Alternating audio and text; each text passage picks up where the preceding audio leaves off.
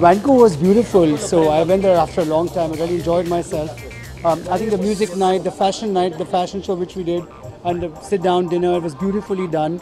I thought the main awards went really well, and I was busy backstage because I was dressing Abhishek, Katrina, Priyanka, Aishwarya. So it was a busy night for me, but it's been fabulous. That even stresses you further. I hope the clothes are looking glamorous and all that. No, but really, from the energy that the people had, the way they were so encouraging, screaming, shouting for everybody, to the venue, the way the awards looked, to all the dance performances, I thought it was spectacular.